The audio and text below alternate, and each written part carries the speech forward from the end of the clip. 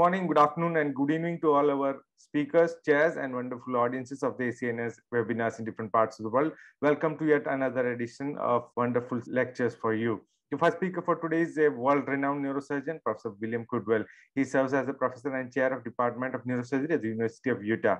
He has served as the director of the American Board of Neurological Surgery, and he was a past president of the American Association of Neurological Surgeons and American Academy of Neurological Surgery.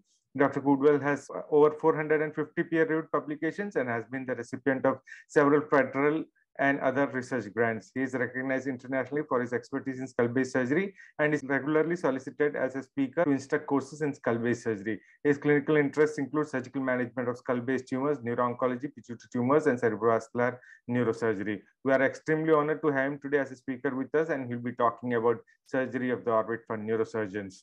The second speaker for today is our honored guest from China, Professor Guang Sheng. Professor Sheng is a professor and director of Neurointerventional Department, the first affiliated hospital of Chengchiao University. He also serves as the chairman of the Professional Committee of Neurointervention of Radiological Credit Society of the Chinese Medical Association. He is the vice chairman of the Henan Stroke Society, chairman of the Neurointervention branch of the Henan Stroke Society, and Henan Provisional Interventional Therapy Professional Committee. He is a noted author with over 170 publications in various peer-reviewed journals. He is also a member of the editorial board of the Journal of Chinese Medicine, Chinese Intervention Radiology, electronic edition of Chinese Journal of Cerebrovascular Disease, and the Journal of Intervention Radiology.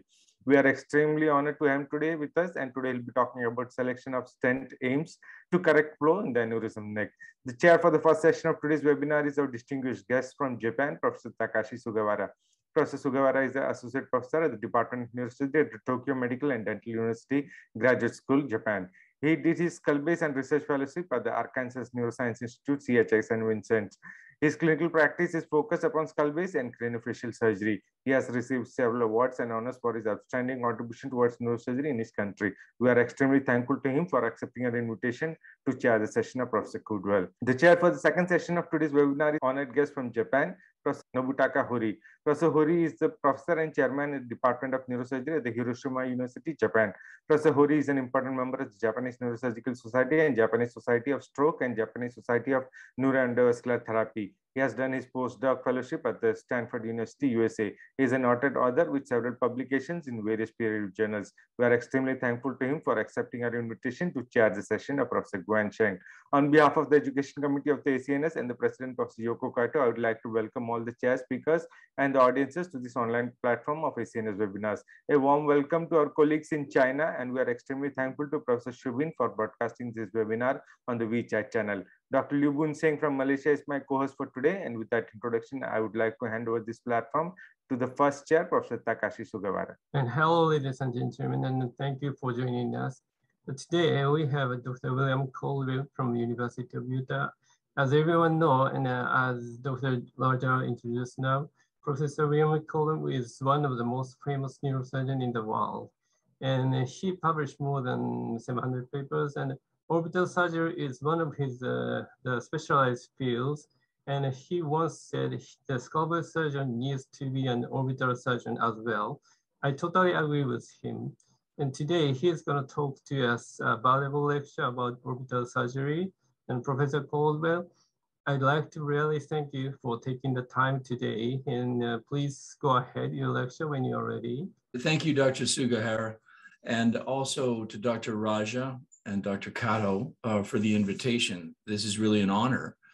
And today I'd like to speak about orbital surgery. Well, again, it's an honor for me to be here. And I know it's evening in most of Asia. It's very early in the morning here, but this is where I'm from, in the foothills of the Rocky Mountains. It's a beautiful state and some of the most dramatic national parks. So if you come to visit, we'd be honored to have you. This is our Neurosciences Institute, and you could visit the beautiful parks just south of us.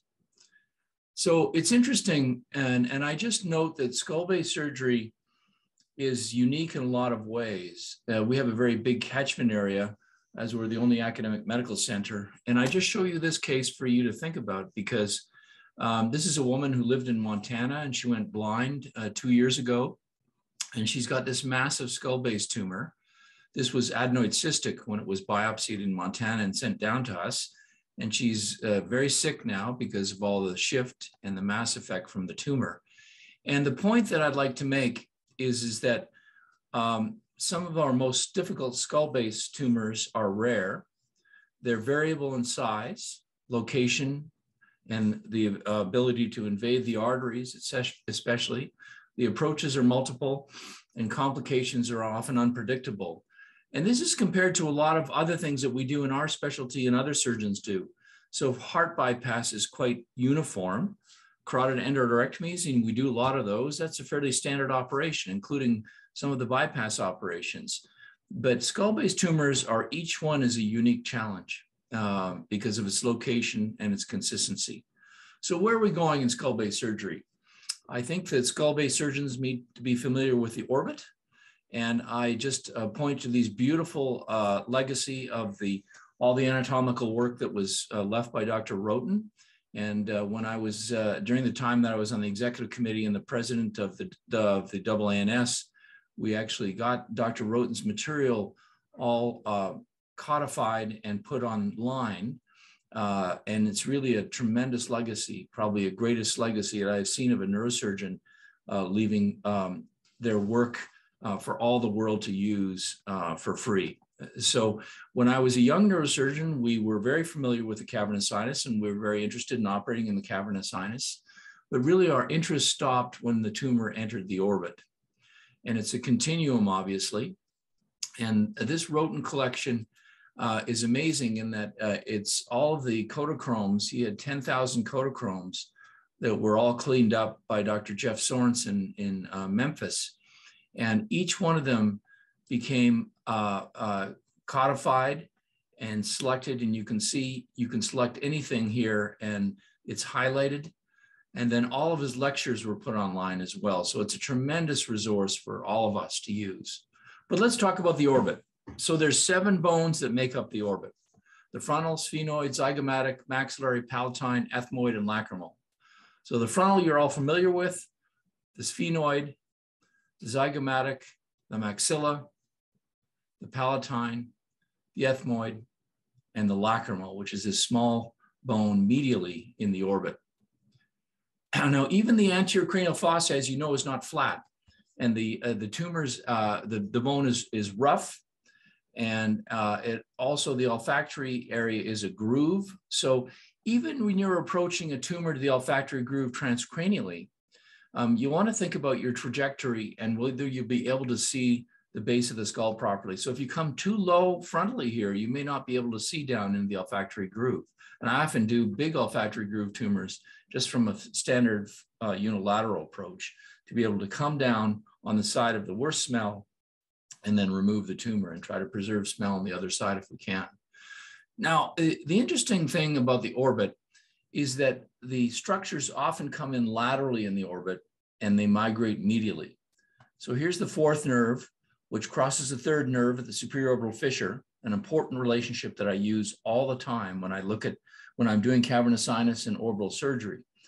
Here's the 5th nerve.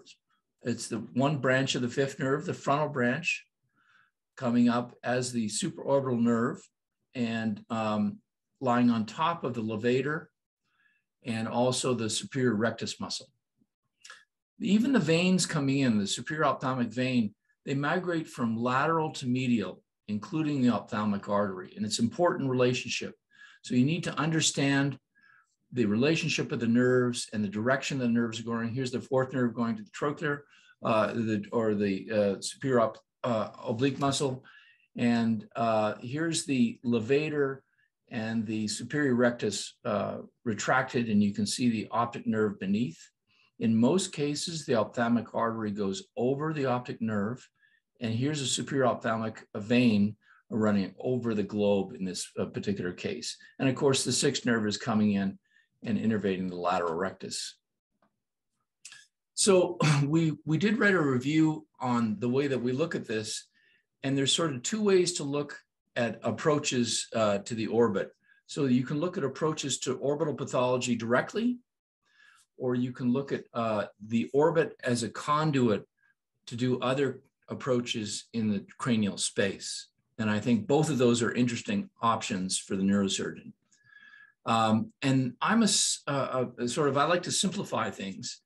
And if you look at pathology in the lateral or the superior aspect of the orbit, we often use lateral orbital approaches or a supraorbital craniotomy for the resection. And I'll show you examples of that.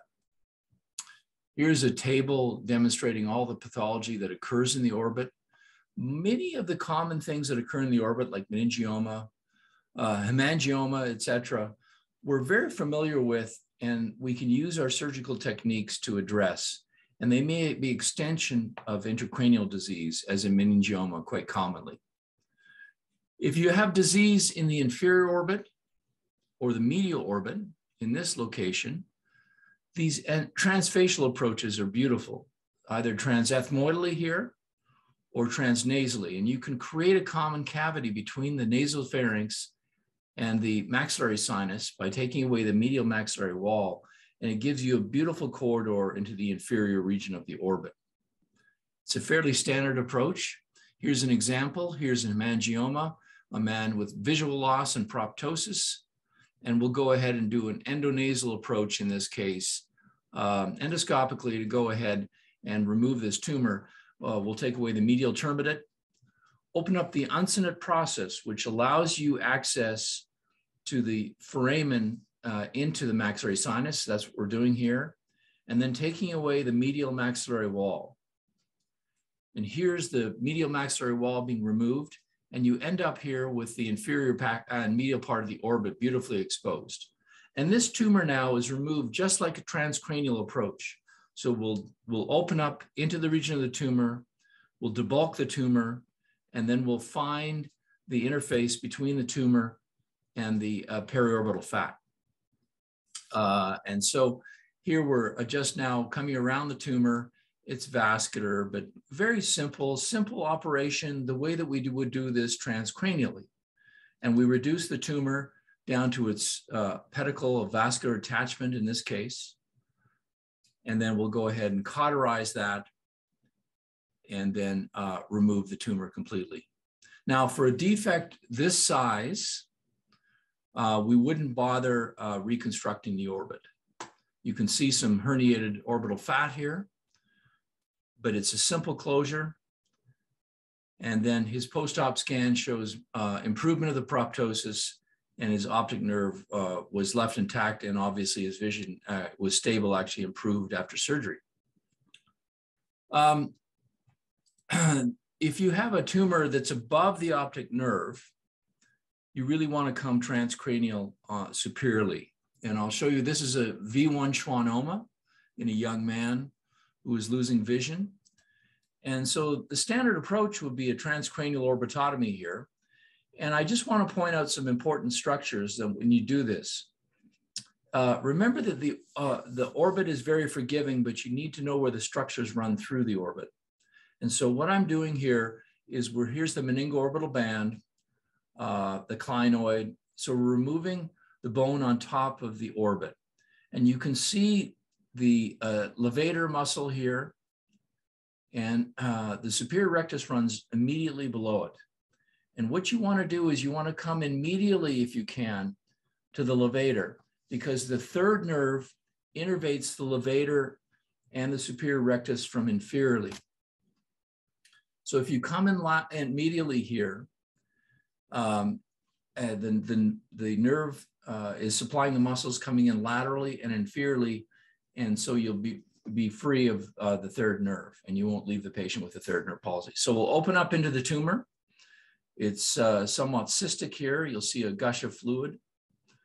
And then it's just like removing a schwannoma anywhere else in the head. And we can use our same microsurgical technique. And this is really in our wheelhouse. This is really our specialty, microsurgical removal of these tumors.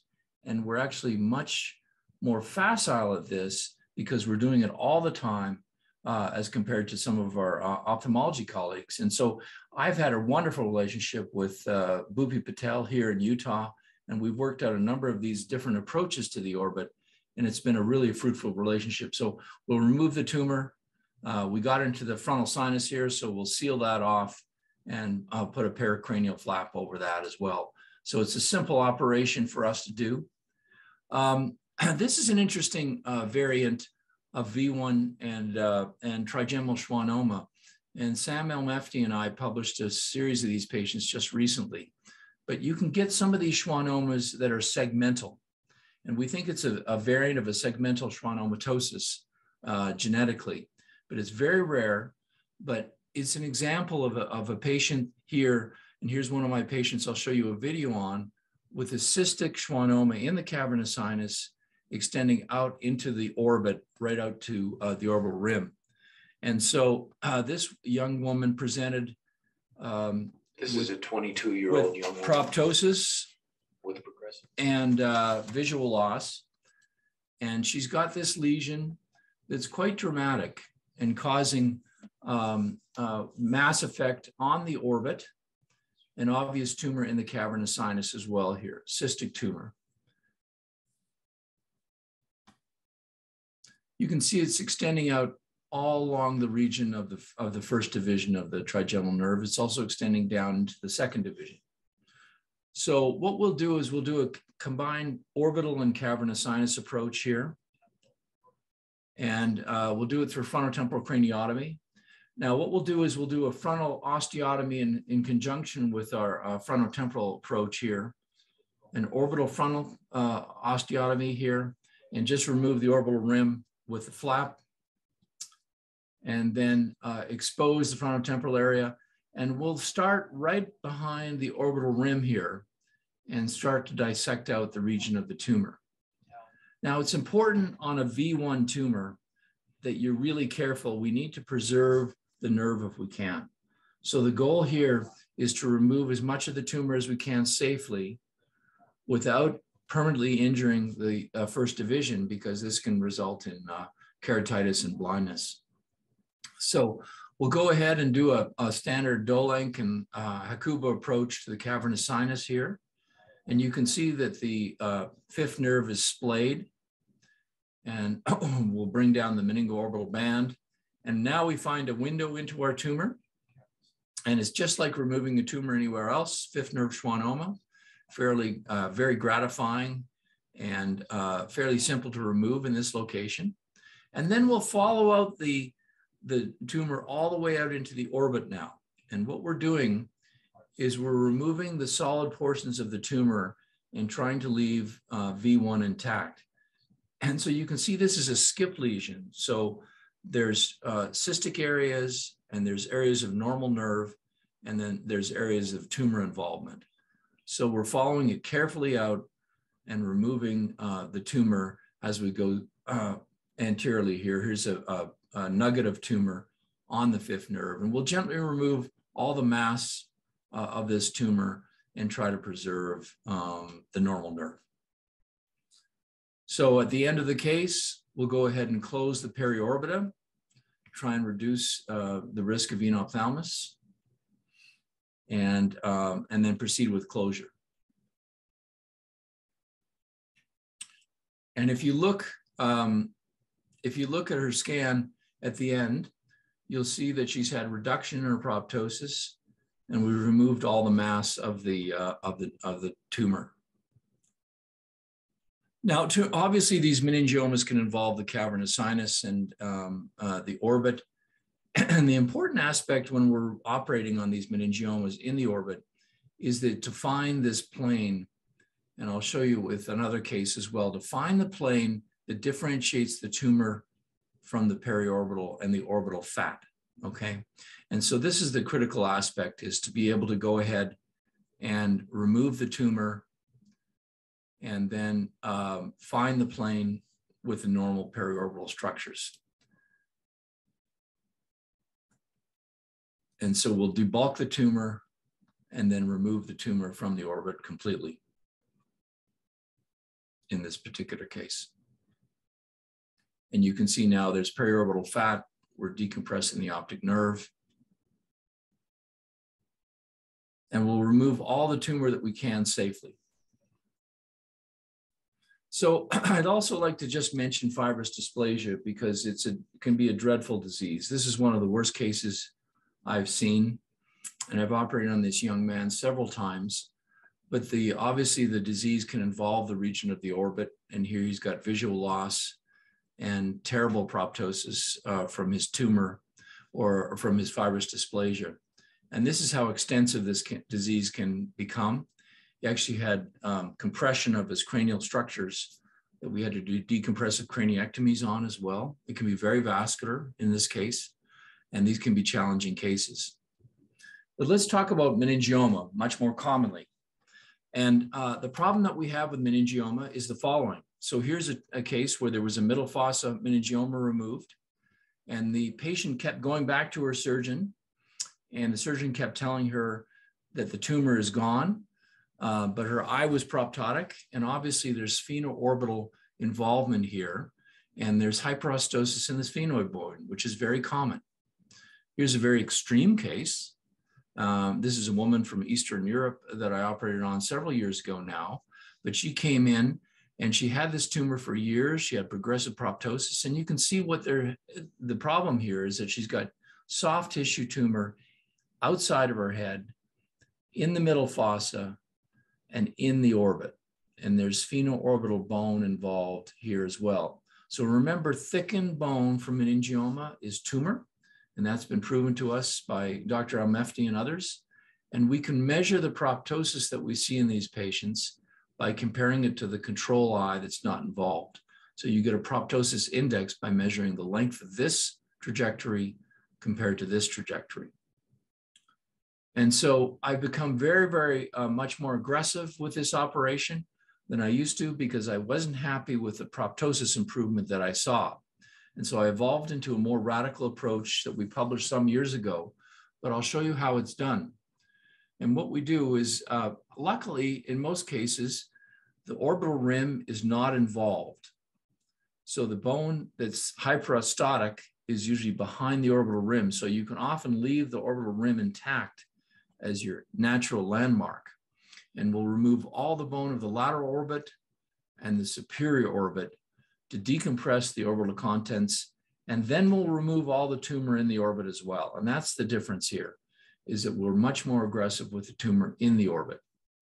So here's a case in point. Here's another case where there's a middle fossa meningioma. He's got proptosis. He's got a congested eye. It's painful. And they're likely to exposure as well. You can see the hyperostotic bone. And so we'll do a complete bone removal of all this area and decompress the eye. So let me just show you how this is done. In that case of the woman with a really profound proptosis, she actually still had a functional eye, believe it or not. And you can see that she came in trouble. She's got a lot of edema around the tumor, and she was actually trapping her ventricles, and she was starting to herniate. You can see the medial horn of the temporal horn here on the right side. So we'll go ahead and frontotemporal approach, and there's tumor in the muscle here. And the idea then is to drill down and drill all the involved bone, because we consider that tumor very vascular. And this bone can be an inch or two thick sometimes, several millimeters thick. So it can take a while to drill this. Here's the hyperostotic bone of the roof. And you can see here's the orbit that I've exposed, but the orbit is all involved with tumor. And so we'll go ahead and decompress the optic nerve and remove the hyperostotic clinoid. Here's the optic nerve, very large clinoid that's hyperostotic, and we'll remove that. And then we'll approach the tumor in the orbit. And that's what I wanted to show you, because we'll remove the lateral orbital wall as well. Here's V2. And then go ahead and I'm going to show you how I deal with the orbital tumor itself. So we start right behind the orbital rim, and I identify the plane between the periorbital and the tumor in the periorbita, and then dissect it posteriorly. And you can see what you do is just follow this plane. You can use your self-retaining retractors to hold the periorbital fat, and just follow the plane back to the region of the annulus of Zinn. Now you'll have to make a decision if the tumor is invading the muscles, whether you're going to remove some of the muscle with the tumor removal. But in most cases, it's not invading the annulus of Zinn. So we'll go ahead and close the dura, And then I've completely stopped reconstructing the orbit. And the reason is, I'll show you very clear. So we got into the maxillary sinus here and the ethmoid sinus. We plugged that off. We got into the frontal sinus. We'll plug that off and then go ahead and just place fat around the region of the orbit so we don't get constriction with movement of the orbit and the globe.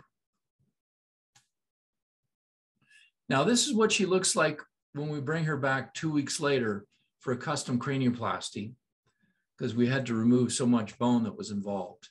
And I'll show you what she looks like. But it's dramatic, the improvement in proptosis. Now you'll say, well, why don't we get enophthalmos? And I'll show you why. So we've published 38 patients, but I've done over 100 now, and we're updating this series. It is important to make sure that you remove all the bone.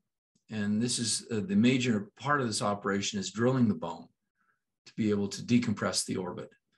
And even we've had recurrence of bony recurrences without soft tissue recurrence. Here's an example of that.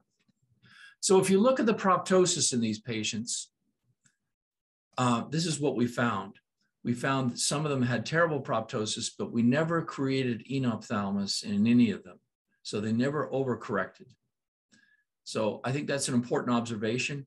And it indicates to me that the sphenoorbital meningioma is a unique disease in that there's so much disease around the orbit, and it's so much proptosis, it does not overcorrect, even if you don't reconstruct the orbit.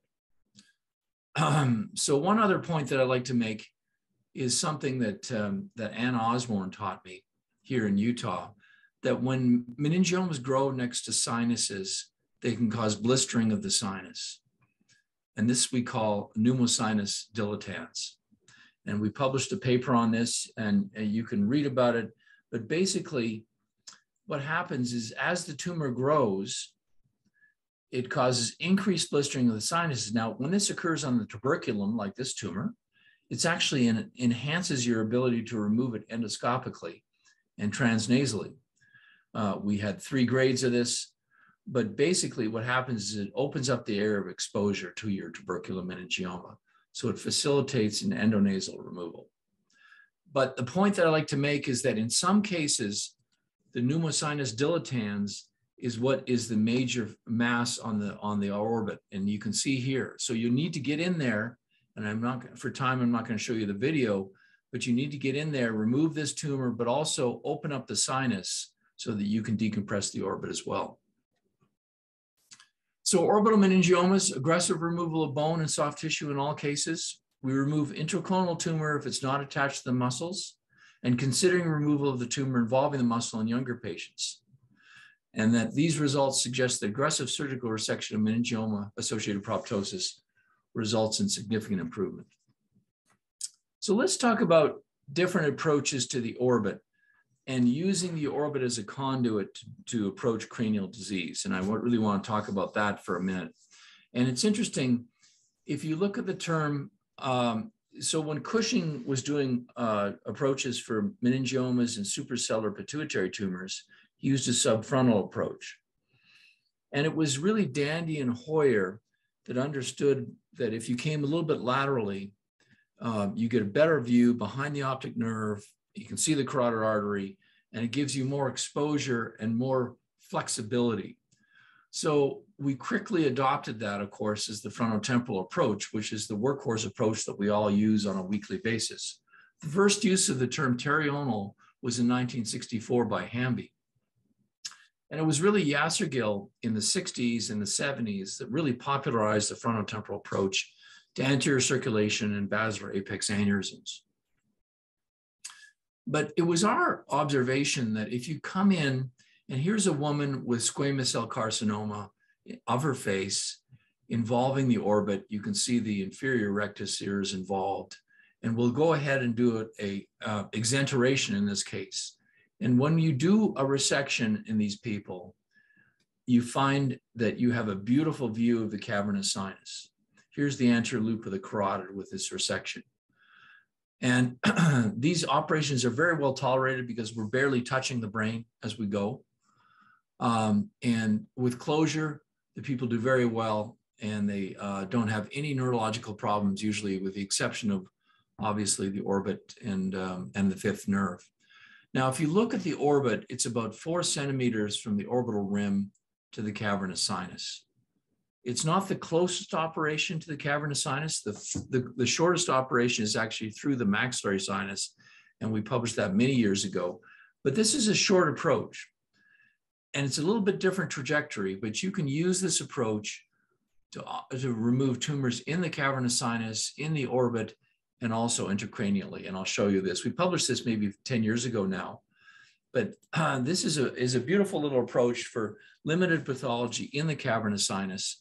This is a 65-year-old woman who had had a bone marrow transplant for a leukemia 2 years previously, and she ended up with a new cavernous sinus lesion and painful ophthalmoplegia. And so the oncologist wanted a biopsy.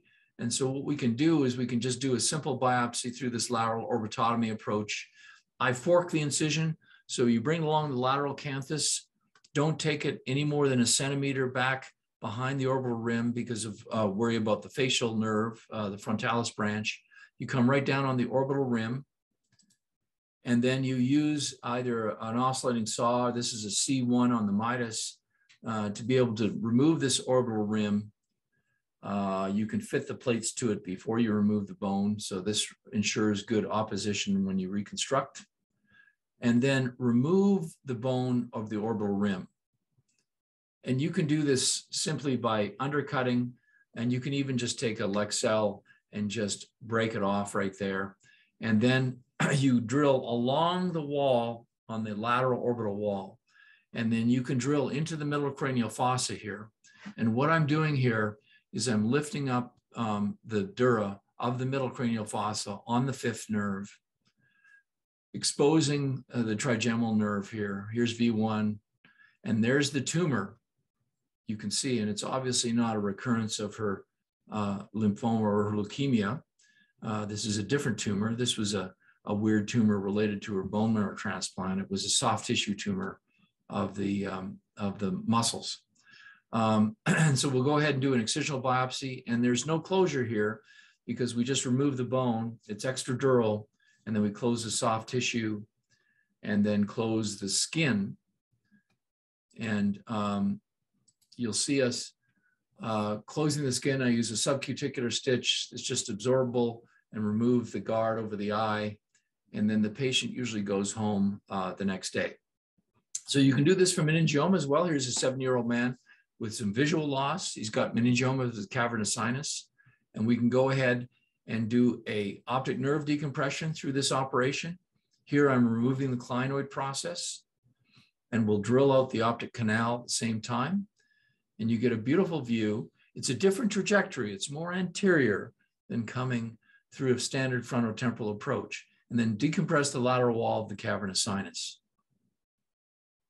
This is what he looks like post-op. This is 6 months later. You see there's no involvement of the temporalis muscle here. You come under the temporalis muscle, so there's no wasting. And you see I've removed the clinoid and opened up the canal. So here's a case I did just probably a week ago. This is a 58-year-old man with seizures, large cavernous malformation. And we do a lateral orbitotomy approach to the region of the medial temporal lobe. And here's our opening. You can see, and there's the lateral orbital rim. So a beautiful trajectory coming right down the medial temporal area. And we removed the lesions of the anterior amygdala and hippocampus as well with that approach. You can see what we've done. We're just actually publishing this initial experience now, but I'd like to talk about some work of others that have extended this area, and they're using these types of approaches to define what you can reach transcranially. And I think this is a very, very interesting area. The endoscope helps us with this, but the idea being, these are cadaver studies, is that you can define regions of bone to remove in the orbit and use the orbit as your conduit to remove intracranial or to access intracranial pathology. So I think it's a really interesting, fascinating area that will evolve quickly over the next few years. Here's another temporal cavernous malformation. I think because of time, I won't show you removal, but this is what you see of when you remove, open up and into the anterior temporal area and remove the cavernous malformation. And then I just want to talk to you about something that we've worked on over the last year or so, and this is just being published. It's a one-step approach to an optic nerve glioma. And again, glioma, this is an approach, this is a neurosurgical disease when it involves the optic nerve. And traditionally, it's done by two different approaches. It's done by a combined approach with a frontotemporal approach by a neurosurgeon and cutting the optic nerve, and then a transorbital approach by an ophthalmic surgeon coming supraorbitally and cutting the nerve behind the globe, and then the tumor being removed that way. The indications for removing an optic nerve glioma are usually in patients with a blind eye, and then also progression of disease, and also proptosis. And remember, these are low-grade gliomas, and if we can stop them and remove them completely, we can avoid the tumor extending into the chiasm and into the contralateral nerve, and then threatening the vision on the other side. It's important to understand the anatomy of this area, because this is the crucial part of this operation, is the annulus of Zinn. So the annular tendon incorporates the optic canal, which obviously transmits to the optic nerve and the ophthalmic artery, and then the medial aspect of the superior orbital fissure. So you have to understand what goes through the annulus of Zinn and what doesn't. So what goes through this is the annular tendon is the insertion of the rectus muscles. As I said, the optic nerve, the ophthalmic artery, the third nerve, the fourth nerve, and some branches of, or the sixth nerve and some branches of 5. The fourth nerve does not go through it. And I think it's important to remember the anatomy, and you need to review the anatomy, but I'm going to talk and let this video play because this is just being published now. Optic nerve glioma will remove the involved optic nerve from just anterior to the chiasm to the globe. This is a 28-year-old woman with progressive visual loss. She had an enhancing lesion in her right optic nerve that was progressing. She had 2 biopsies by the ophthalmology group that demonstrated a low-grade glioma. Given the progressive visual loss and the progression of her tumor, we offered her resection of her right optic nerve. She's positioned here for a right frontotemporal approach, for a frontal orbitocranial approach to the optic glioma. The incision is outlined here. And we'll perform a myocutaneous opening and a frontotemporal flap.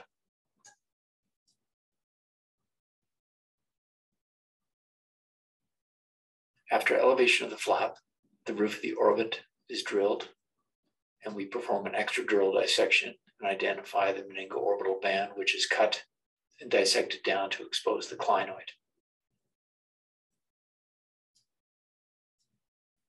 We then drill the lateral and the superior orbit.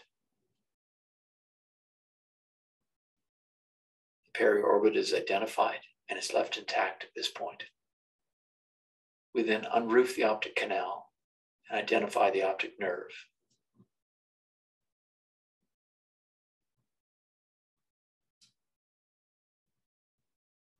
After exposure of the superior orbit, we continue our removal of the roof to the level of the globe,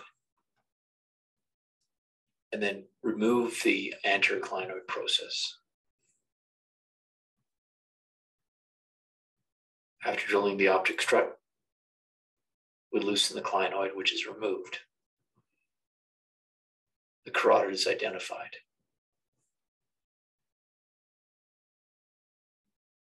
We then open the dura in a T-shaped fashion, following the Sylvian fissure, then teeing it at the frontal base and the anterior temporal dura. We identify the intradural optic nerve and carotid artery.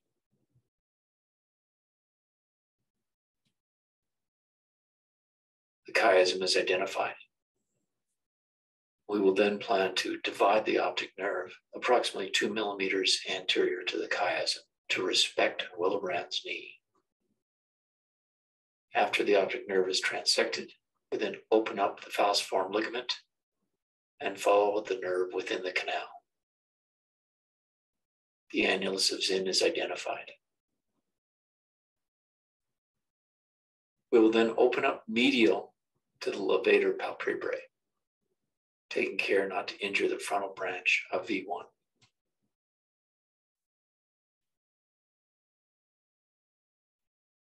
We then identify the proximal optic nerve in the orbit. Cranial nerve 4 is identified just passing over the distal end of the annulus of Zinn, and will dissect immediately on the optic nerve, which is thickened in this case. The nasociliary nerve is identified crossing the optic nerve. We then continue our dissection on the optic nerve using self-retaining retractors to hold back the periorbital fat. We then identify the region of the optic nerve that was biopsied previously, which is very scarred. And we approach the globe.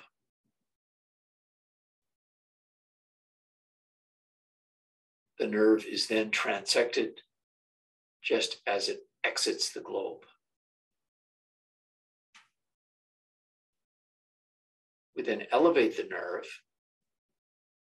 and free it of its investments and dissect it back towards the annulus of Zinn.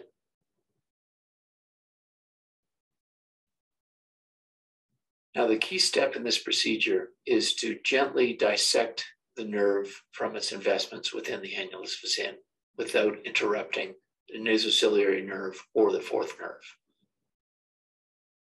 We're able to remove this as one specimen from the chiasm to the globe. We then close by reapproximating the annulus of Zinn and reapproximating the periorbita.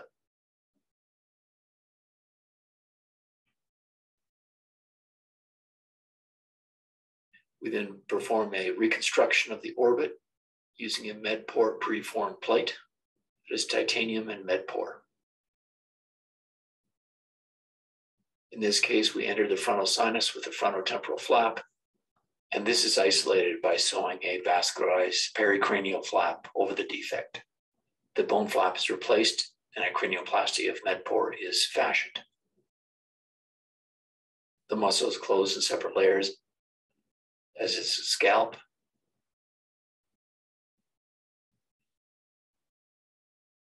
Her postoperative imaging demonstrates complete resection of the optic nerve on this side. And she was stable from a neurological standpoint postoperatively with a mild ptosis that improved over the next 6 weeks.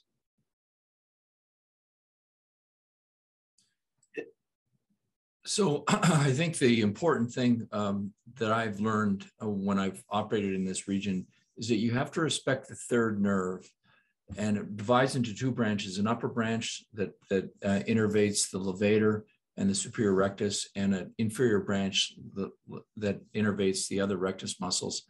And it's important that you need to come medial to the optic nerve and medial to the levator to be able to avoid injury to the third nerve coming into those muscles from below. Otherwise, you'll leave them with permanent third nerve palsy. And that's the key to this operation.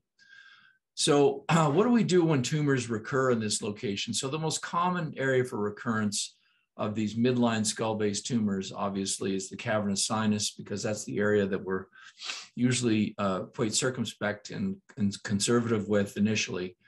And so some of these tumors in the orbit and in the cavernous sinus recur after radiation.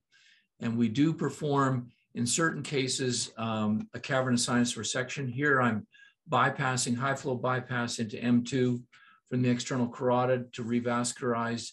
This is a case of a cavernous sinus resection in a man with recurrent fungal infection of his cavernous sinus. He's got a non-functional eye. And we do this in a stepwise fashion. So we identified right side here, we've revascularized, so we'll tie off the carotid and then go ahead and tie off the carotid in the neck, and then go ahead and divide the optic nerve. Remember, this is a non-functional eye, and we'll then divide the third nerve as well here, and coming in to the region of the cavernous sinus, and then amputate across the back of the orbit. And it's important here that you get in front of the disease when you do this. So we'll amputate the posterior aspect of the orbital structures. And then the hardest part of this operation is coming laterally through the petrous bone and the petrous apex, and we'll go wide with this to make sure that we get an oncological removal. I'm showing you this case because it's an infection and you can see the normal anatomy. With a tumor, you don't see the normal anatomy as well. Here's the petrous carotid that I've just ligated. And then you open up across the petrous apex, open up the petrosal sinus, find the fifth nerve at the root entry zone and divide that, and then come medially and then come up to the region of the sella. And you can then remove the entire cavernous sinus with a carotid. We're in the sphenoid here. We'll take out the mucosa of the sphenoid and fill with fat. What I'm not showing you here is that we also do a nasoseptal flap from below endoscopically. And in this case, we'll remove the globe. In some cases, people will lose vision in the contralateral eye with an immunological mediated mechanism of visual loss. And so we'll remove the globe and then reconstruct with fat in the skull base.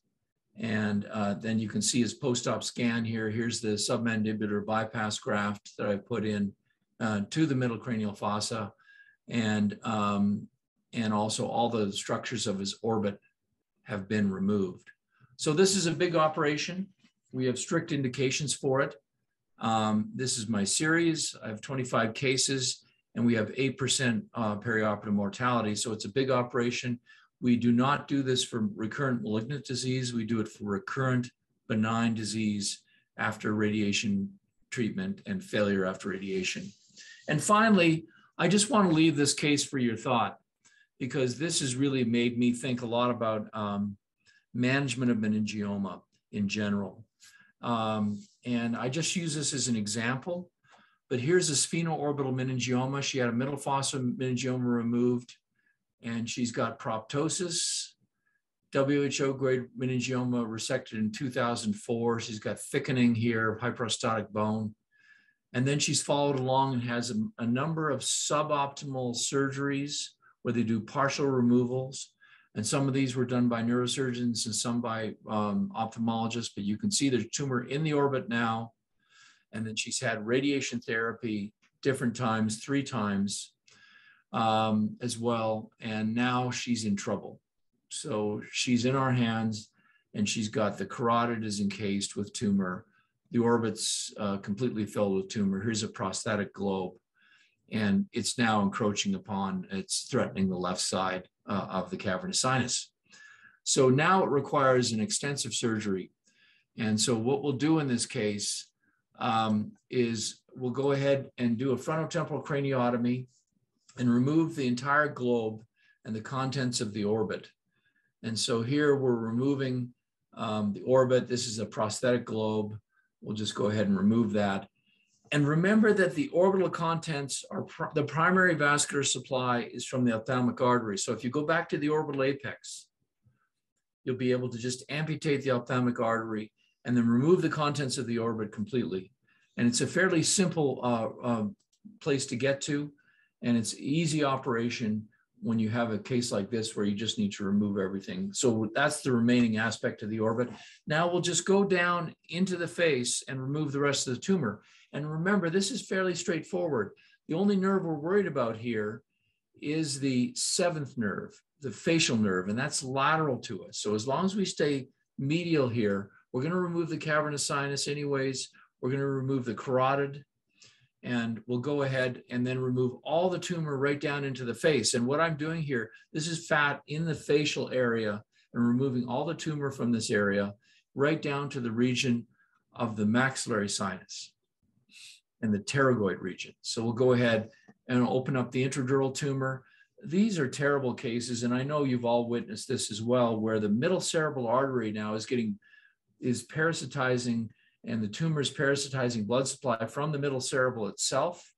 So you have to dissect the middle cerebral off of this tumor, and you've got to be very careful and just methodically just take the vessels that are feeding the tumor and leaving the en passage vessels.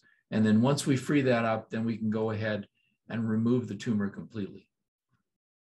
So here's middle fossa, here's frontotemporal, there's the carotid, the optic nerve, and we'll just go ahead and remove all of that now.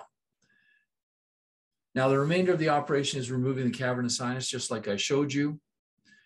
But the important thing is, in this case, is that we're going to have to do an extensive reconstruction.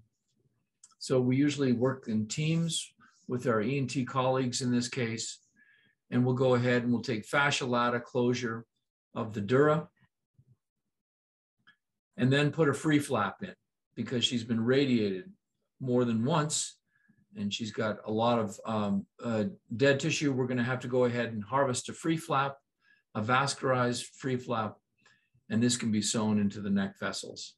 And we'll show you after placement of the free flap, then we'll go ahead and do an anastomosis using the neck vessels, external carotid as the supply. This patient passed her balloon occlusion test, so we didn't have to worry about doing a bypass to the carotid, but we'll go ahead and use the extracranial vessel here, the ECA, to supply the free flap. So this is a long operation. It's all day, and it's an extensive operation. And my question is really, if we were more aggressive at the beginning, could we avoid this type of scenario? And are we being appropriately aggressive with some of these tumors? So here's her post-op scan. We left an EVD in as well to avoid a CSF leak. But in conclusion, I think orbital surgery should be familiar to skull-based surgeons. It's a forgiving area. The orbital fat is really your friend. It protects the structures. You just need to understand the anatomy and where the vessels and where the nerves are running. And that's really, and it could just be part of your skull-based courses. It's important to know the anatomy, and the orbit is a very common area for tumor occurrence with meningioma, given it is not removed completely usually. It's an important frontier. And finally, as exemplified, I think, by the last case I showed you, we need to be appropriately aggressive with the disease. If surgically resectable and it's grade 1 meningioma or grade 2 meningioma, we usually perform a removal instead of radiation. And this is to avoid the scenario that I just showed you. And I think the risks of radiation are spread over the entire lifetime of the patient, whereas the risk of surgery is sort of a one-time upfront event. And it's hard to judge and compare the two, but we need to better calculate the entire risk of radiation over the lifetime of the patient into the treatment of the disease. And I think a lot of what happens in America is a lot of these tumors are not treated adequately up front with surgery, and ended up with this case of repeat radiation, repeat surgery, and then they're really in trouble down the line. So I thank you very much. It's really an honor to be here and give this lecture. Thank you very much, Professor Sugata. Thank you for showing your great results in a very challenging case. And any question from audience? Yes, I would like to ask Professor Kudwell two questions. Professor Kudwell, as you explained in your slide regarding sphenoorbital meningiomas, you said that so hyperostosis is a tumor. But I would like to point out one very interesting paper that came out from the All India Institute of Medical Sciences in 2012, where they examined the hyperostosis and tumor invasion. And they had around 40 cases where there are 40 cases of meningioma. And in this meningioma, of these 40 cases, 30 cases had hyperostosis. And out of these 30 cases, when they examined it, the bone was pathologically examined, they found only 8 had actual tumor invasion, where the rest of was only hyperostosis. And in sphenoid wing meningiomas, there were 10 cases where 9 had hyperostosis, and out of 9, only 2 had proper tumor invasion. So are we justified in aggressively removing all the bones in sphenoid wing meningiomas? Yeah, so it's interesting because I think there's probably two mechanisms going on here. And you mentioned that.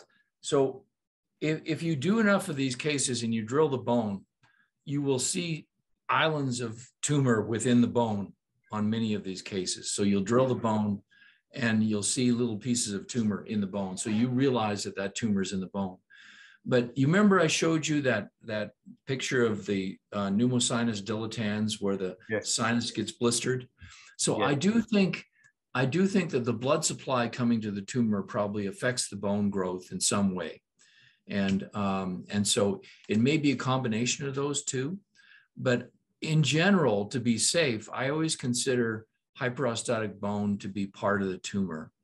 And the reason that I'm also aggressive is I'm trying to get the eye to come back as much as possible. So the bone can be as much of a mass as anything else producing proptosis.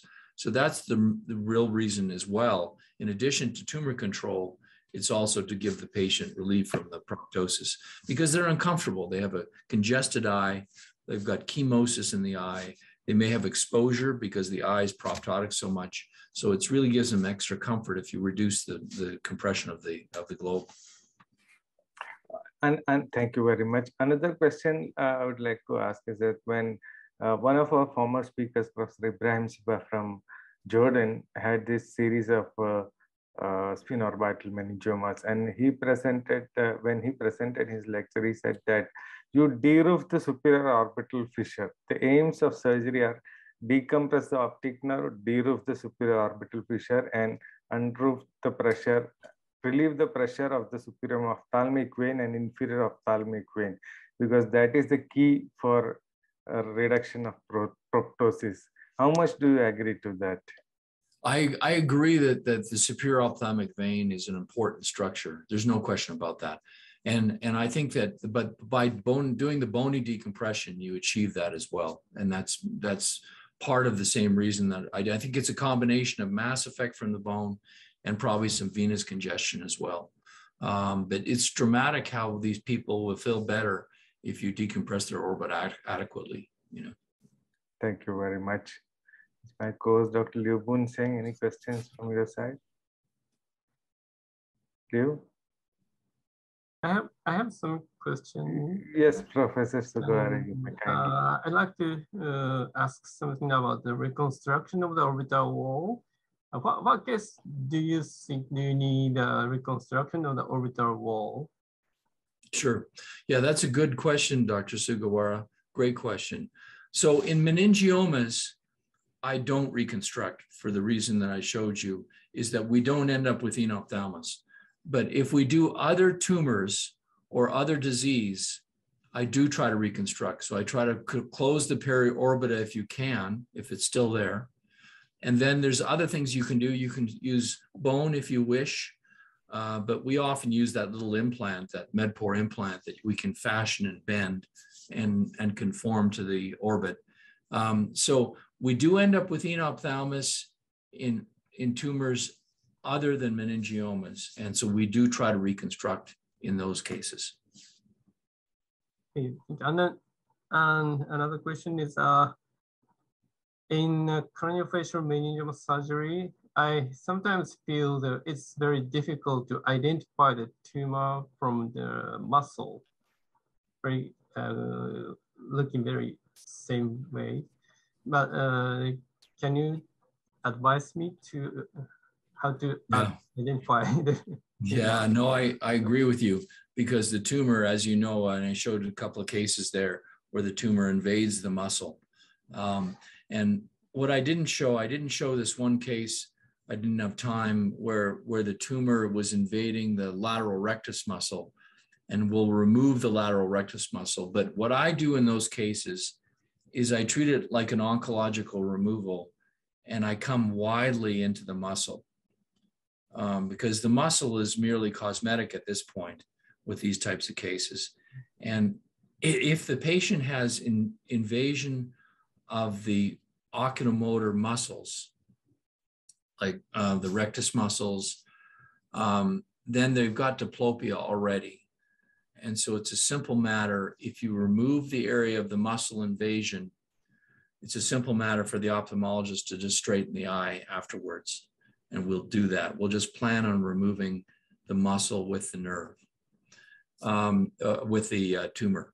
And then with the temporalis invasion, I'm just really aggressive at coming around it.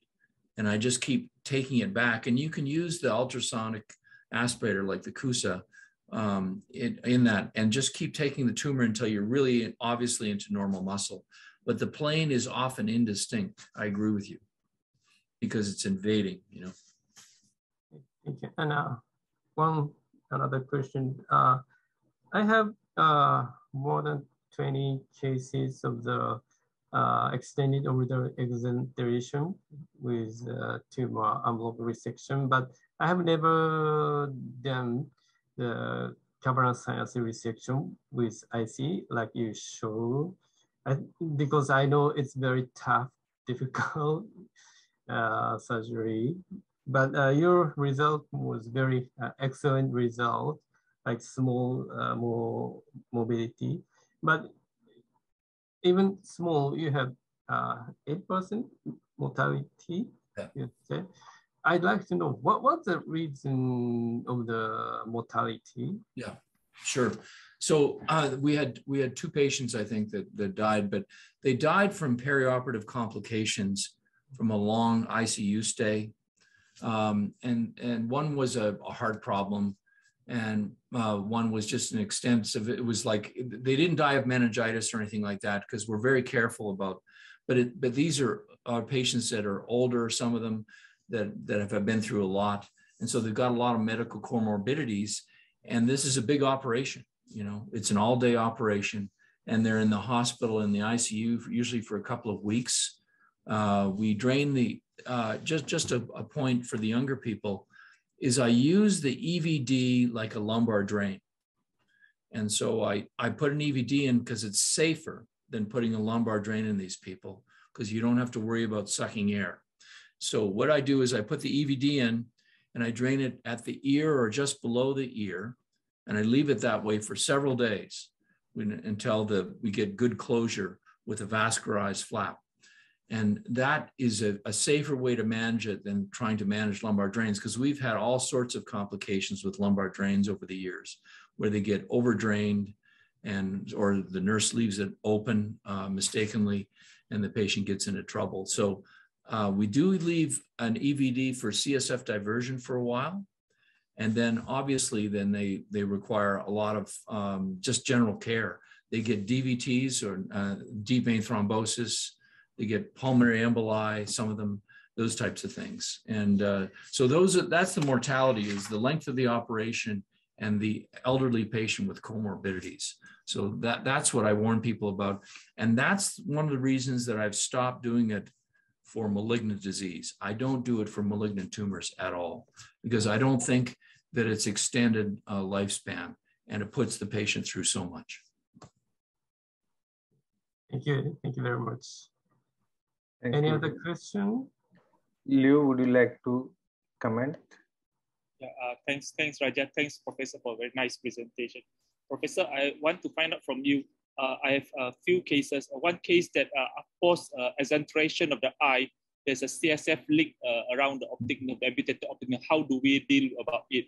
My second question, Professor, I had came across one case of M-plug meningioma caused a hyperostosis of the roof and the lateral wall orbit. But surprisingly, when we do a frontal temporal craniotomy of it, over the convexity, the dura are not well formed. So I need to extend the craniotomy. How far do we actually need to find the normal dura to make sure that complete dura, watertight dura closure in this kind of cases? My last question, Professor, in case that when you open up the orbital and the periorbital fat come out and obstructing your view, what's the best way to deal with it? Thank you, Professor. Okay. Yeah. So so the question about the CSF leak first. So that does occur, and I've had it. I just had it a week or two ago with a patient, that cavernous malformation that I showed you. So if you open the dura through an orbitotomy approach, or if you have a big approach where you've exenterated the eye, you need to make sure that you seal it off well. You close the soft tissue well. Sometimes we'll put fat in the defect. You'll see how I closed. We put a lot of fat in the area, and that gives a seal. And then we'll also divert CSF. In that one with the temporal cab mal I showed you, he had a little bit of CSF the first day post-op from his incision here. And what I did, I just put a lumbar drain in for 3 days and it stopped and it was fine. And he did well. So you've got to be careful because you don't have the traditional closure of dura with these little approaches. And then if you do an extensive approach, you need to really make sure that you've got vascularized tissue. Now, the question about the periorbital fat, you said it was herniating and getting in your way? Yes, Professor. Yes. Yeah, so we use self-retaining retractors all the time. They're beautiful for the periorbital area because the orbital fat herniates and the self-retaining retractors are a great way to go with that. And then your third question, the second question you asked was, how much dura do you remove? We try to make the bone flap on these hyperostotic cases. And I have one case that I didn't show you, but the whole side of the head was hyperostosis. So you have to make a decision about how much bone removal and how much dura you're going to remove. But in general, if it's surgically accessible, we'll try to remove all the hyperostotic bone and the dura underlying the hyperostotic bone. Because I think that the tumor is inducing the hyperostosis, either invasion or for the other reasons we talked about. So you've got to get the tumor out of there and you've got to get the dura out of there as well as the bone. So sometimes we'll end up doing like a hemicraniectomy on some of these people and an orbital decompression as well. Because the bone, as you know, the bone can thicken all the way back to the middle fossa floor, right back to the petrous bone. It can involve the convexity as well. So you've got to be aggressive at removing all of that. Thank you very much, Professor. You're welcome. Thank you very much. I think because of lack of time, we can wind this up. I would like to ask just one question, question about endoscopic optic nerve fenestration. How much do you think is actually going to help in idiopathic intracranial hypertension? Yeah, so we do that, and we do it with our ophthalmologists. It's part of a sort of multi-treatment plan algorithm that we have. It's a simple thing to do, fenestration, and we can do it transfacially, as you know, and endoscopically. I think it works in some cases.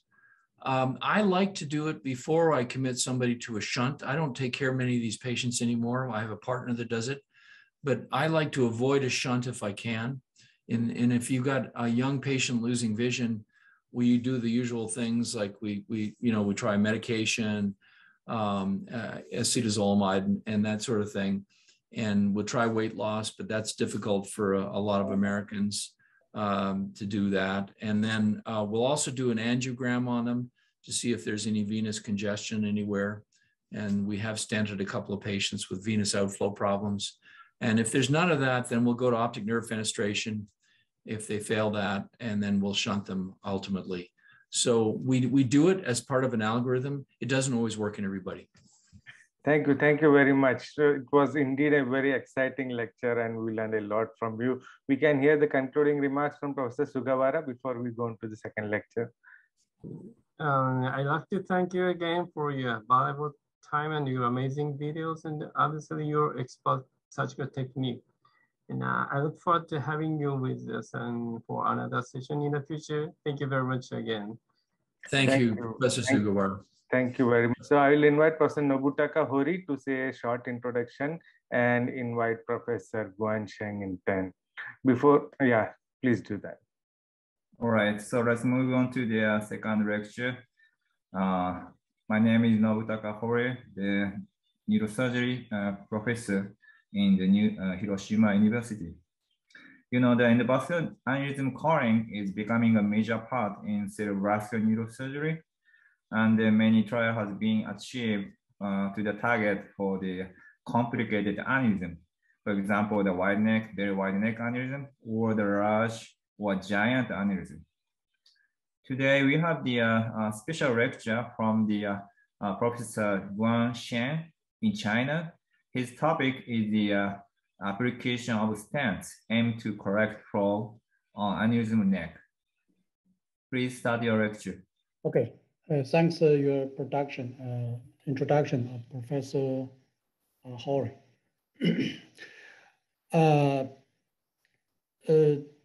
After gave the title of the lecture to Dr. Xu Bin, I really made a summary about my experience for the treatment of the aneurysm. You know, I started to do the intervention radiology since 1992. But since 2000, I started to do the neurointervention radiology. Since 1913, I focused only on neurosurgery.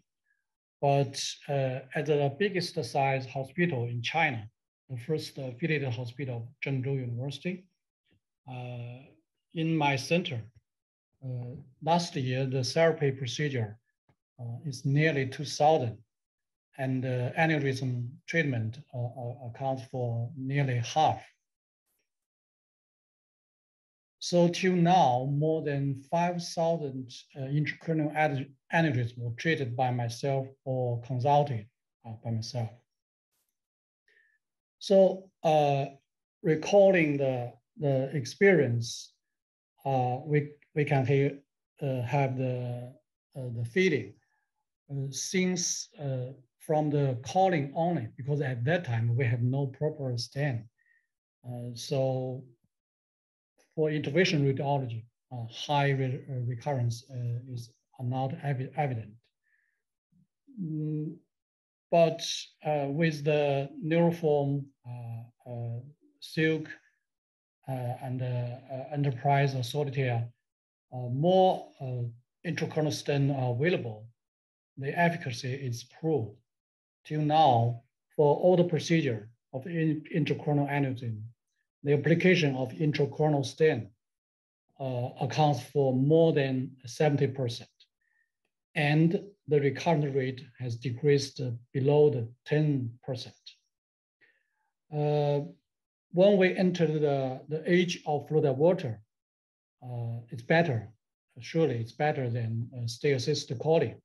But for fluid water, it's not perfect if you could not focus on the neck. So in summary, the key point to cure aneurysm and try to lower the risk, all we can do is try to correct the flow on neck, whether you choose clipping or apply or use coils or stent coils for the water or cover stent. But we have to make the protocol individually, including the patient's whole body condition and the local aneurysm and the doctor's experience and devices available provided by your hospital. Just like this case, is a middle-aged male and it's not rupture, but this patient complicated with erosive gastritis. So we have no proper balloon at that time. So with double microcaster and the two frame coils, and yes, we do the embolize. And it's right after the operation and the long-term good results. It's another complicated case. This case is Moyamoya disease. And he was found aneurysm on the tip of the basic artery. Consider of the outflow artery is too thin, too tiny. So we decided to do the calling only. With the bigger size, you know, the biggest size of the aneurysm sac is about 8 millimeter. So we choose the first framing coil is 9 millimeter. So with the big size big size of the first framing coil, we do the density packing. And it's the angiography right after the operation. And it's 6 months follow-up. The aneurysm was cured. But most of the intracoronal aneurysm was just like this, wider neck compared with the parent artery. We can call it, but it's more safe and effective when we use stent-assisted coiling. Whether you use solitaire or enterprise or what kind of intracoronal stent, it's okay. And it's have a good long-term results. So stent-assisted coiling, obviously, is more safe and effective. But when we think of the application of stent, the first balance have to be made, namely it's a rupture or unrupture. We have to balance the risk of antiplatelet medicine usage and the benefit of better long-term efficacy of the stent.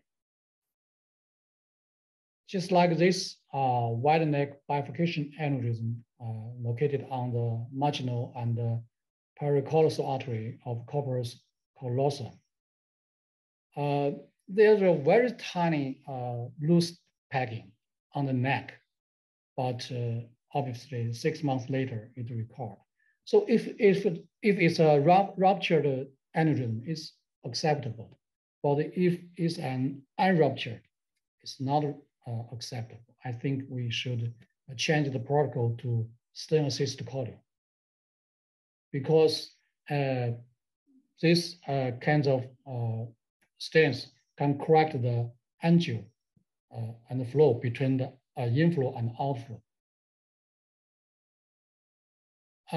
Almost the same, the similar case, stent-assisted coiling and good long-term results.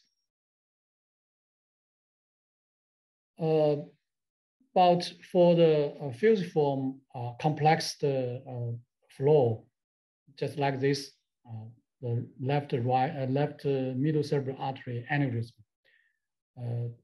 stent-assisted coiling have to be chosen. Among all the protocol, coils-assisted multi-stents reconstruction are most commonly used for such kind of aneurysm. It's right after operation, and 20 months later, it was almost totally reconstruction. Another condition is about the ruptured aneurysm. The typical cases is blood blister aneurysm. For this type, special type of intracoronal aneurysm, many protocol can be chosen. Single stent coils, or multi-stent coils, or coil stent with or without coils, flow diverter with coils, and flow diverter plus cover stent. Especially for the multi-stent plus coils, we have achieved high occlusion, low complication, and recurrence. Till now, in China, we have more than 100 BBA treated with flow diverter and coils. We have no report of recurrence for the treatment of BBA. It's a typical BBA treated with coils and flow diverter, and it's have a good result for the short time follow-up. And there are report about the large example of BBA treatment with flow diverter, and the efficacy could be accepted because the complete occlusion rates are nearly more than 70%. And the recurrent rate is acceptable, it's about 13%. so the flow diverter treat BBA could be safe and effective. But it's my third case after I used the flow diverter to treat BBA. You can see the tortuous parent artery. And I just deliver one coil, and it not did the density packing on the sac. But I think the flow diverter can correct the flow on the neck. So it's the first time, only one coil and one flow diverter. But 1 week later, the follow-up of angiography demonstrated the increase of the sac, namely in a very short time, it's recurring. So in order to correct the abnormal flow on the neck, we choose the VIDIS, namely the homemade cover stent, was implanted through the flow diverter, and it's right after the operation. And 4 months after VIDIS, the BBA was cured. And the 9 months follow-up, the CTA demonstrated the total reconstruction. Many specialists insist if the neck of the intracranial aneurysm is narrow, so no need to use stent. To my opinion, for a narrow neck, you can have more choice. You can use stent or not. But if you can treat or cure the aneurysm with the assistance of stent, okay, you can use it. But for wide neck, maybe stent would be preferred tool. Just like this ophthalmic artery aneurysm. Actually, the neck is a little bit wider than the parent artery. Maybe assisted by stent, it could be dealt with easily. But if the patient has the contraindication about the double antiplatelet medicine, so we choose the coiling. Still, we use the larger size of the first frame coil and density packing on the neck. And the patient was cured 6 months later.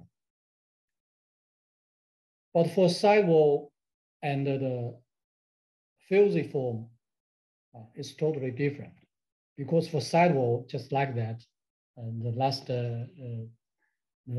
cases, it has more choice. But for fusiform, we have to assist them by stent. Just like this, it's similar to BBA, but it's unruptured aneurysm. So just assisted by solitaire AB and the coils, it was almost cured. And the 18 months later, it shows total reconstruction occurred. For the mechanism of stent-assisted coiling, all we know is more, it can provide more mental cover on the neck, and it can straighten the angle between the inflow and outflow. And the stent struts and the coils on the neck can provide easy for the endocellularization. For the ruptured aneurysm and the complex flow, just like this one, I start to use flow diverter and the coils, because for this case, she has only two choice, or bypass or coils assistant multi conventional stent reconstruction. But compared with the multiple conventional stent with fluoride water, maybe fluoride water is more easy and safe. So for this patient, we choose the fluoride water, and it's right after the operation, and 4 months follow-up. The sac was reconstructed gradually, and the patient is safe. And 7 months later, MRI showed the good result. For the other cases of huge fusiform aneurysm for the right internal carotid artery, although with coils assistant multi-fluoride water, this patient has a good results. Only 6 months, the huge fusiform aneurysm was reconstructed totally. Almost the same case occurs on the posterior. You can see the pica right from the sac. Coils assistant multi-layer stent, conventional stent, local reconstruction. And only 8 months it was reconstruction totally. And 20 months follow-up showed the good results. So compare with conventional stent-assisted coiling with fluoride water, we have to balance between the safety and the efficacy, especially for the ophthalmic artery aneurysm and the middle cerebral artery aneurysm. Just like these two cases, almost the same ophthalmic artery aneurysm. The first one I have showed you, it was coiling singly. And 6 months later, it was cured. On the right side, the patient was treated with coils and fluoride water. For the 6 months follow-up, it was not cured. So these different results, I think, results from the correct, if the abnormal blood flow be corrected on the neck. Another condition is about the cover stent. When compared with conventional stent and the fluoride water, cover stent has the unique function, but its limitation is obvious. Namely, it demands strictly anatomy and hemodynamics. Because cover stent is isolated the aneurysm on the neck from parent artery, it can correct the blood flow on neck immediately and persistently. In China, we have a homemade intracoronal cover stent, namely Willis. Primarily, the indication is about damage of artery wall, namely pseudoaneurysm and some CCF. But for the supraclinoid narrow neck large aneurysm and dissection, and sometimes BBA and more indication are commonly applied in clinical practice. But all these cases have to be proper anatomy on the parent artery. Just like this special type of subclinoid large sac, narrow neck, especially there is a jet line on the neck. All we know is a very difficult, tough cases. Even we use multi-fluoride water, the later hemorrhage occurred, and the rate is not very low. According to Sachi, come from Turkey, it's almost 8% for these special types of intracoronal aneurysm. But if we use Stent to deal with this special type, you can see it's a very isolated the abnormal blood flow on the neck, isolated the neck, the sac with the parotid artery immediately and persistently. And it's the follow-up. And another case is almost the same.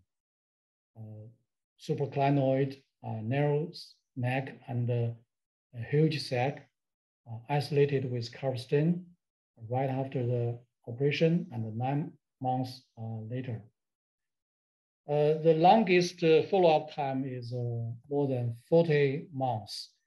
And the narrow rate, intracoronal stenosis rate is acceptable, is less than 10. For this special type, before fluoride water and the Stent, many center just use stent-assisted calling, just like this, stent with Leo plus and many coils. It was recurrent, even 2 times treatment with stent-assisted calling. The second, the doctor used another enterprise, but it's the angiography right after the second operation.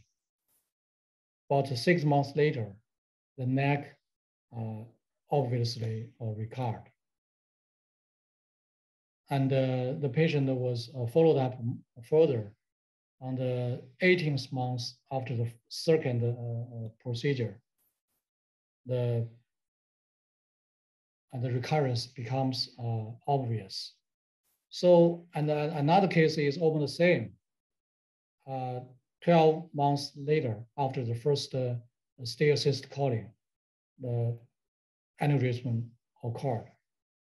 And 1 year later, after the second operation, the second time still with stent-assisted calling.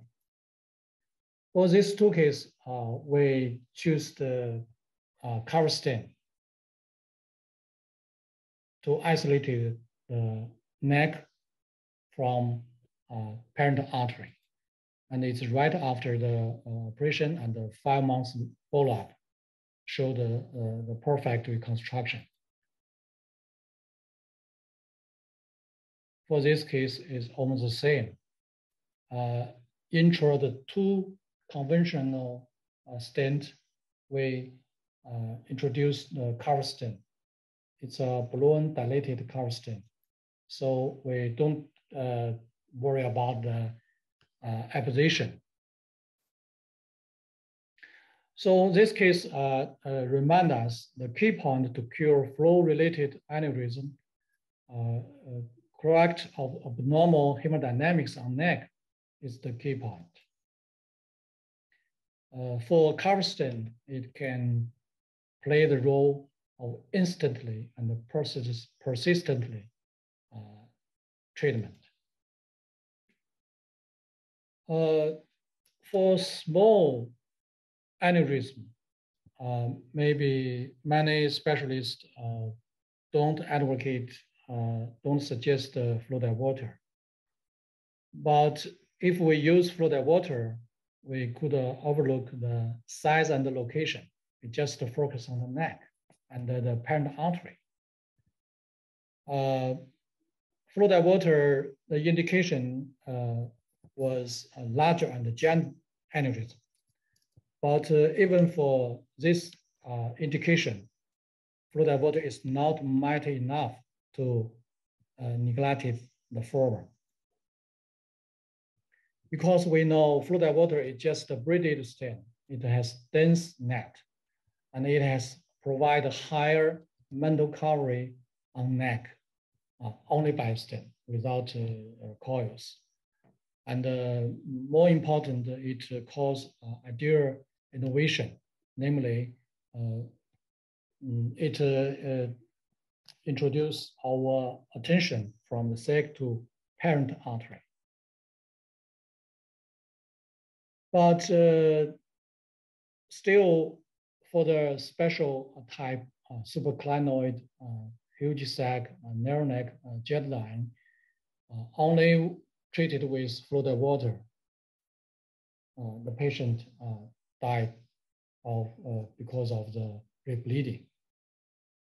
So for this type, coils, stent-assist coils, multi-stent with coils, fluoride water or fluoride water with coils, or multi-flow waters may not correct the abnormal hemodynamics on neck.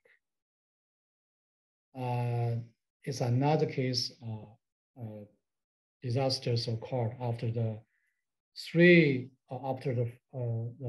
water with coils. Only one fluoride water.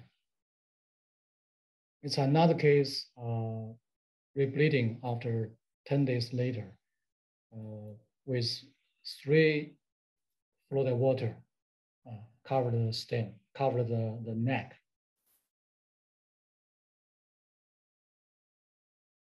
For this type, nowadays, our strategy is whether staged operation. Namely, the first operation is to just fill coils in a sac, and 1 month later or later or sooner, we can do the second operation with fluoride water. Otherwise, we have to try to use multi-flow, sometimes 3 or 4, and with many coils. Even that, we could not guarantee the safety after procedure. Actually, another choice is cover stent. So efficacy of many huge or complex aneurysm were improved by fluoride water. But just like many cases showed, the risk is not disappeared. And for the very special type of supraclinoid, huge sac, narrow neck, and jet line, the rebleeding rate is almost 8%. So even we enter into the age of fluoride water, but we still have to focus on the neck, even after fluoride water. So by this, with this idea, when we encounter such kind of cases, so we try to focus on the neck. For this case, it's the angiograph after the first fluoride water and less coils. We can see the jet line is still obvious. So no stop, we introduced the second fluoride water, and the angiography after the second fluoride water implantation. The jet line was decreased, obviously. But we still filled more coils on the area of inflow. And it has good wall opposition. And 1 week later, this patient only have a residue on the neck area. And 6 months or 3 months later, and 6 months later, this special type intracoronal aneurysm was cured. And it's 1 year later follow-up. But when we encountered such a complex cases, it's a huge sac complicated with thrombus in the sac and large area of dissection and very tortuous route. We combined the tubage, China-made fluoride water with the cover stent I just mentioned, Willis. Combine these two special intracoronal stent together. Just with fluid water, we try to deal with the long distance dissection. And for the neck, because there is an inkjet line and the 180-degree inflow angle, so we use the cover stent to correct the normal blood flow immediately and persistently. So it's right after the operation. And okay, actually this patient has more long-term results and it totally cured. It's another case, almost the same. We use the fluid water firstly, then introduce the cover stent just straight aside the neck of the aneurysm. And right after the operation, it's a vascular CT demonstrated the wall apposition of the flow diverter and the cover stent. So in order to correct flow on the neck of the aneurysm, we have many methods. Coils can play the same function. Namely, with coils, we can correct the flow from sac, but we have to use a special skill. In China, many doctors start to use a larger size the framing coil or the feeding coil, but from the sac, we try to framing on the neck of the aneurysm. If we use stent, assistant coiling, namely combine coil stent to correct the flow, it will provide us a safe and easy procedure. And the stent can straighten the angle between in and outflow, especially indicated for the sidewall types. For fluid water, it can also correct the flow on neck just from the parent artery. And the cover stent is to isolate the sac from parent artery. So for this kind of aneurysm, intracoronal stent can help to increase the rate of success. Namely, it can make our procedure easily and safe. Till now, we have more than 20 sorts of intracoronal aneurysm available in China. So we have multiple selection, namely laser cut stent, braided stent, and fluid water or cover stent. And the indication has been widened, including narrow neck, including ruptured aneurysm. And most of the cases with stent assistant coiling or reconstruction, it will choose better results. And till now, from our center, we have the confidence to cure less than 20 millimeter intracoronal aneurysm could be cured. So in my center, fluid water and assistant coiling stent are applied.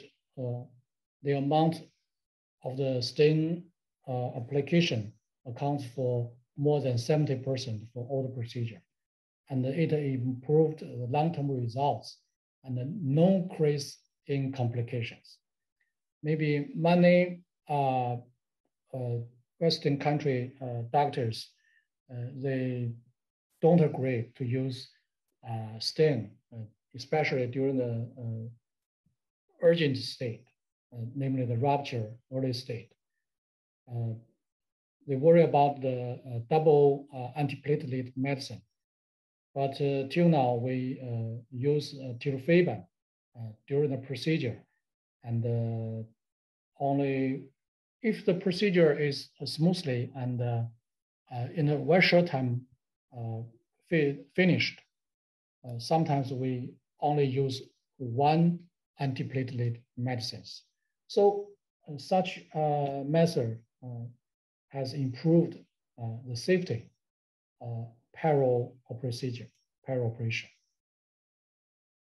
So in summary, there is a saying, idea dominate action. So if we focus on the correct of blood flow on neck, many protocols should be polished. So when we choose intracoronal aneurysm, we should not focus on the set. And we have to change the idea to correct flow on the neck of aneurysm.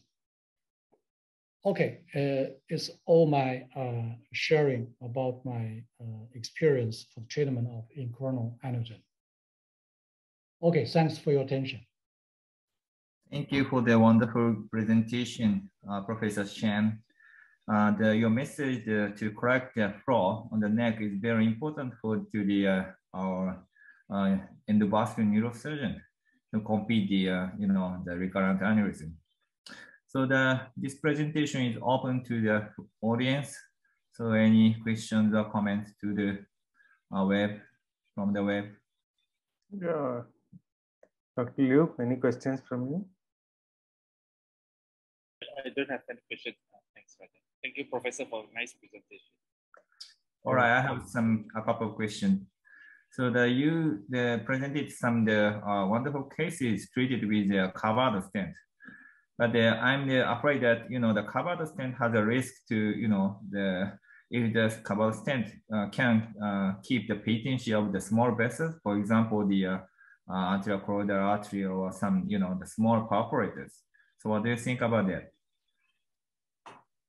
Yes, the diameter of the covered stent is 3 to 4.5. So it commonly used on the segmental 6-5 of the internal carotid artery and the vertebral segmental 4. So it has a strictly indication for the local anatomy because it could not cover the important branches such as the pica, such as the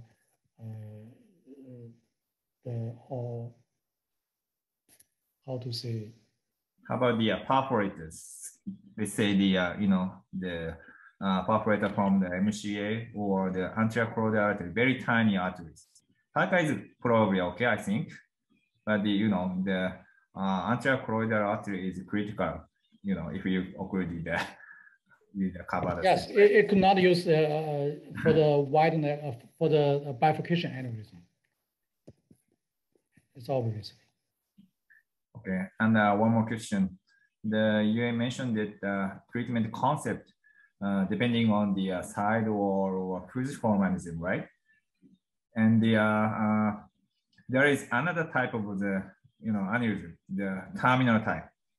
So the terminal type aneurysm, let's say the basilar artery or the ACOM or MC aneurysm has more chance to get a recurrence of the aneurysm. So it is, very challenging in some times.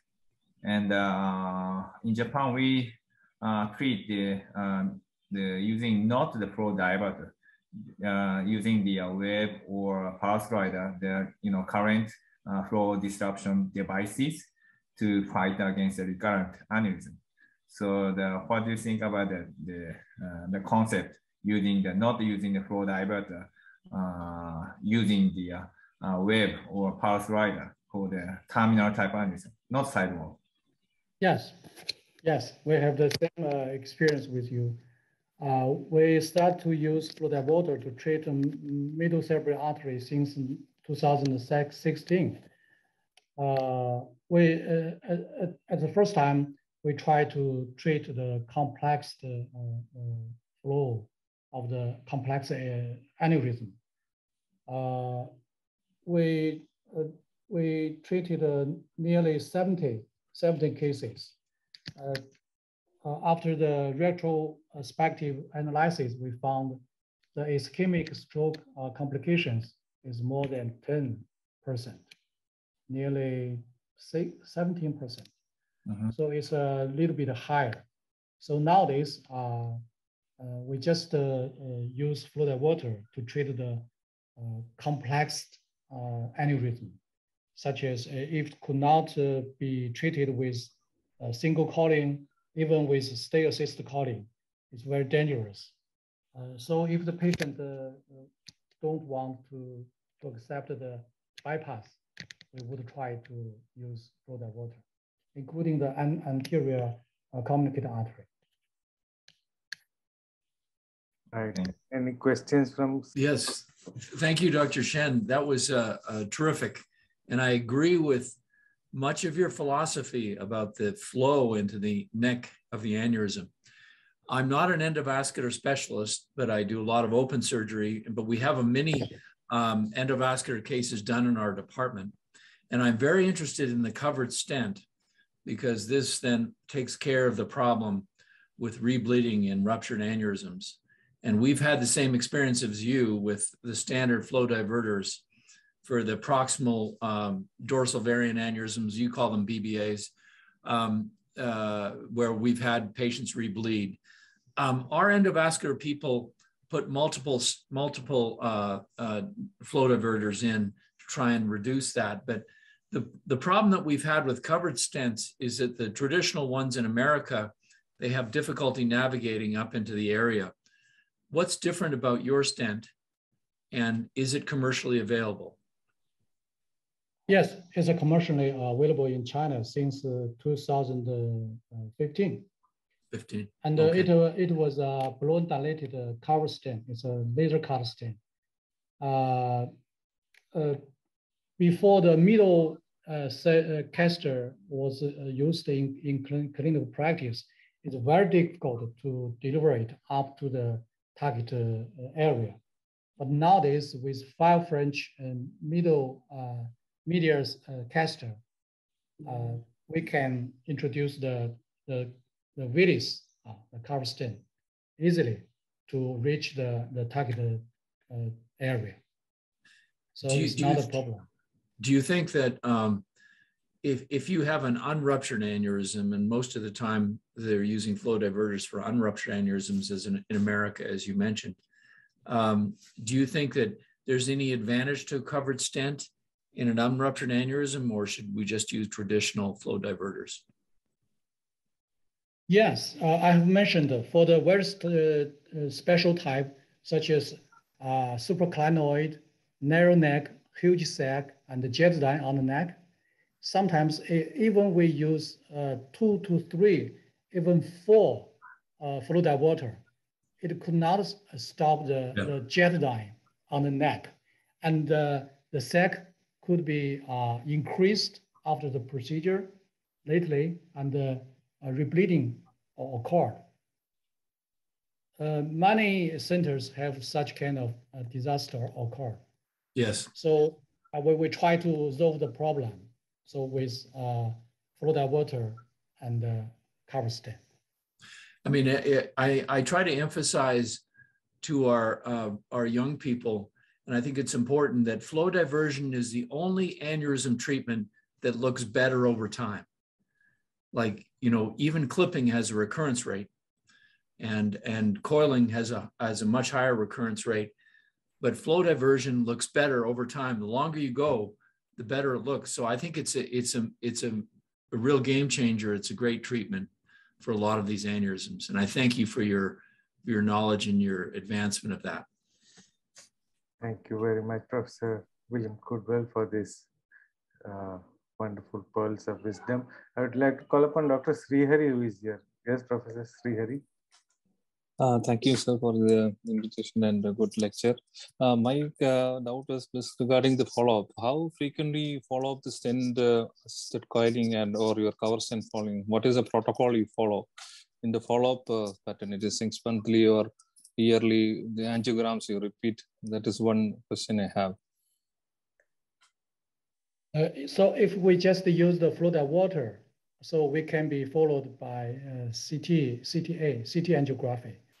If we use the fluid water with coils, so we choose the high resolution MRI, especially the 3 division space frequency. But about 1 year, we suggest the patient to do the angiography. That's our protocol of the follow-up. And how long you recommend, sir, for the antiplatelet usage, dual as well as single, flow diverter as well as in stent? Oh, it depends on the wall apposition. If the wall apposition is good, maybe we usually use 3 months double antiplatelet. And after that, we can decrease only 1 antiplatelet. But if the fluid diverter was used on the bifurcation and the important branch right from the sac or right from the parent artery, it was covered by the fluid diverter. Maybe the patient have to accept 6 months antiplatelet, double antiplatelet. After that, it depends on the follow-up. Maybe the patient have to be used antiplatelet at least 1 antiplatelet medicine for more than 1 year or maybe whole life. We don't know. One time to start to take. What is your incidence in having the intimal hyperplasia in flow diverters, sir? How frequently you see the intimal hyperplasia? Pardon? He's talking about intimal hyperplasia. After flow diverter deployment, if you follow up, some of the patients develop this intimal hyperplasia. You mean intrastent stenosis? Yeah. Yes, sir. Epithelial overgrowth and. It's a common phenomenon after the application of fluid diverter, especially for the short time and the mid time follow-up. But according to our experience, if the stenosis, intracoronal stenosis, is not serious, namely it's less than 50-100%, you just insist on the double antiplatelet or change the tigrilla to the or to change it to replace the clopidogrel. Yes, clopidogrel. Change the clopidogrel, replace the clopidogrel with tigrilla. Then follow up more time, maybe 1 year. Large part of the intracoronal stenosis disappeared or improved. Thank you, sir. Thank you, sir, for the very much discussion. I think because of lack of time, we can wind this up. Professor Sugawara, would you like to comment? Would you like to say something, Professor Sugawara? I have heard the reason of the ICH after flow diverter. The reason is hyperperfusion. Is that right? Because I don't understand why the hyperperfusion occur after flow diverter. Because if there is no ischemic stage, mesory perfusion or something, the hyperperfusion doesn't occur. Professor, would you like to answer that?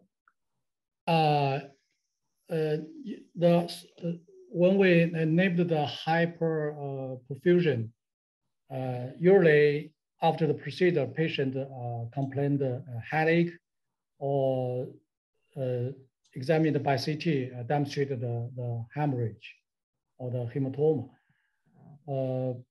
But it is really caused by the hyperperfusion. Maybe it's a pseudo name. You know, for the huge sac, because the sac is a pole to elevate the pressure.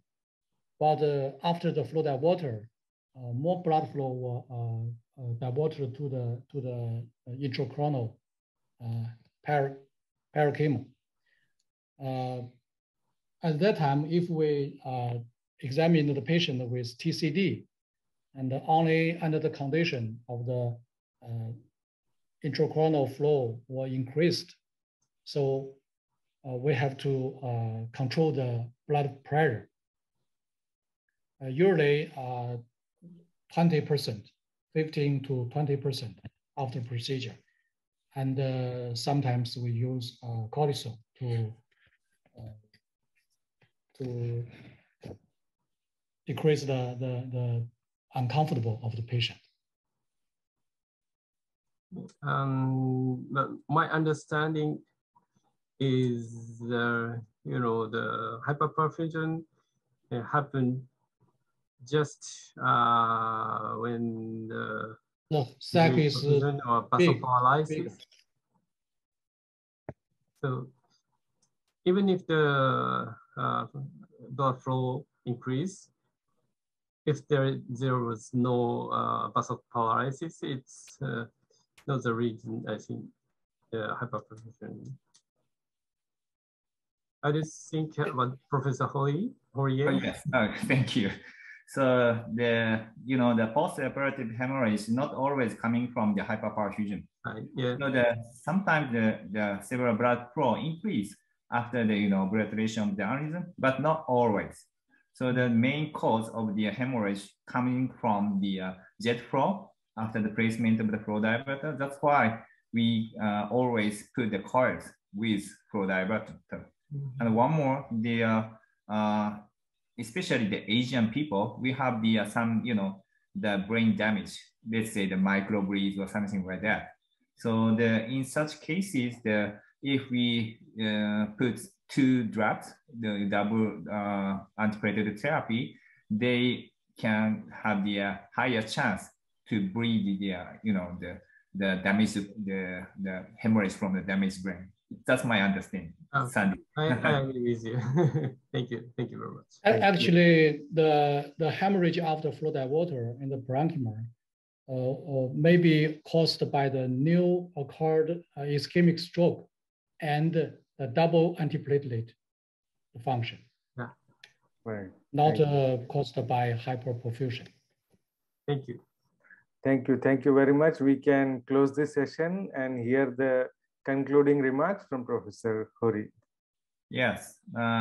Thank you again for the great lecture, Professor Shen. Now the new design devices are coming, including covered stent. Unfortunately, it's not available in Japan, the United States, right? So we need to share the difficult cases to fight against the recurrent of the aneurysm. Thank you very much. Thank you. Thank you very much. It was indeed a wonderful presentation and we learned a lot from you. So with that, I would like to wind this session. I would like to inform our viewers that this webinar has been broadcasted on 3 different channels, which is YouTube, Zoom, and WeChat channel. And today we have around 975 people who have joined us live. So thank you very much for everybody who joined. So on behalf of the President of ACNS, Professor Yoko Kato, and the Education Committee of the ACNS, I would like to thank both the speakers of today, Professor William Goodwell and Professor Guan Sheng, and the chairs, Professor Takashi Sugawara and Professor Nobutaka Horie, for their time and support for the ACNS webinars. So until we all meet on next Wednesday, it is bye-bye from all of us. Thank you very much for joining.